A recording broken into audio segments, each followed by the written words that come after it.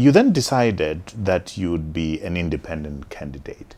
And the question I have for you is, you clearly had looked left, right, and center and decided what went through your mind.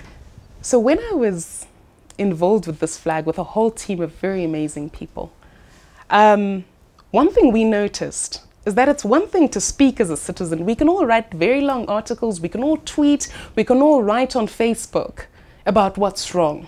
But if the people who are then empowered at law to make the decisions about our lives are not listening, if they're not competent, if they're not using the power they have, then we really are saddled with a very big problem.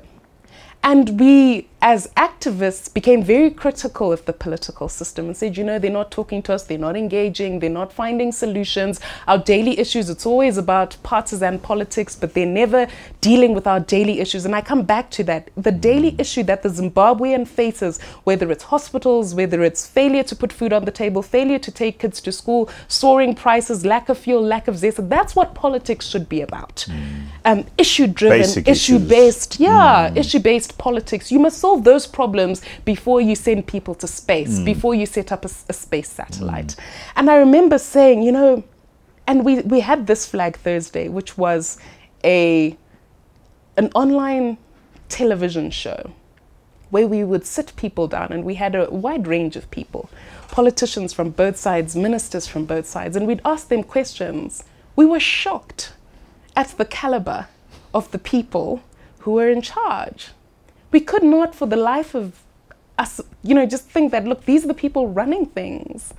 Just the lack of competence, the lack of concern, the lack of, you know, solution building, the lack of just even care, you know. How does a crisis get to a point where, you know, there are no water treatment chemicals in the country? You've got no ZESA, and it's business as usual. They sit in cabinet and they deliberate. You're like, what are you deliberating about? This country is broken, it's dysfunctional.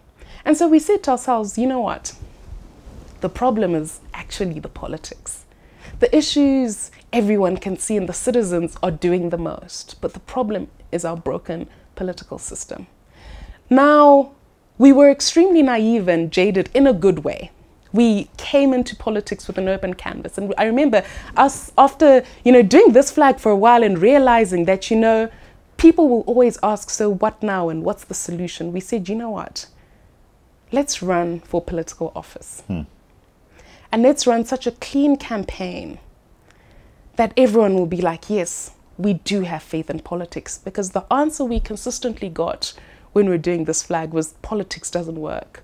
Politics is broken. Elections don't work. We said, you know what? If we run a campaign that can energize the young, that can inspire hope and a thirst for change, if we can be all the things, maybe we're demanding too much. Maybe they think we're asking for too much when we ask for hope, accountability, and development. Why don't we, you know, start to activate people and say, look, if you can be the change you wish to see in the political system, you'll come some way in achieving the solution. And so the Yellow campaign was born. What a fantastic campaign. Thank I mean, perhaps one of the best political campaigns I've seen in a long time.